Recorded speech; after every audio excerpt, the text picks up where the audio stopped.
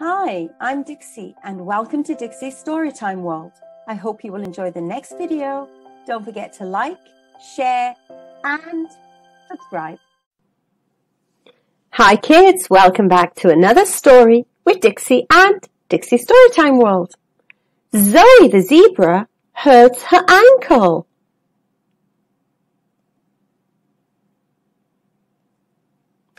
Hello, I'm Nurse Nibbles.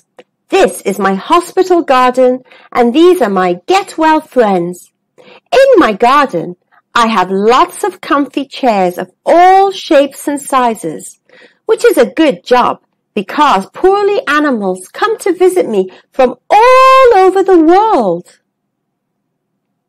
I've looked after cows with coughs, rabbits with rashes, foxes with fevers, terrapins with temperatures, and even herons with hiccups. The other day, a new poorly patient came to see me. Her name was Zoe the Zebra, and she was limping really badly. This is the story of how Zoe the Zebra hurt her ankle. It was a beautiful day in Africa. The sun was shining, the birds were singing, and all the zebras were peacefully eating their lunch, except Zoe. "Watch out for lions," said Zoe, looking around anxiously.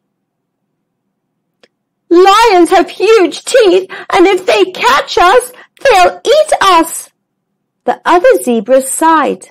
There wasn't a lion to be seen anywhere. "Watch out for leopards," whimpered Zoe. "Leopards' claws are really sharp, especially if they grab you."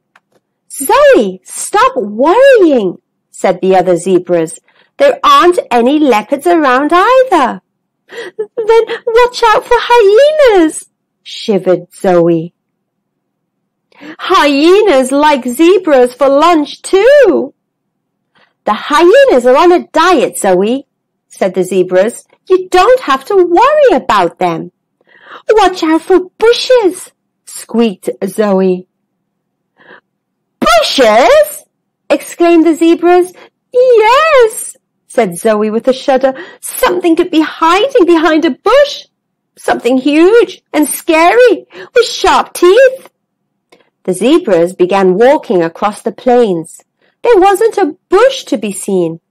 "Zoe, we're perfectly safe," they said. "Watch out for crocodiles," Zoe said, looking left. "Watch out for the rhino," she wavered, looking right. "Watch out for the vultures," she gulped, looking up.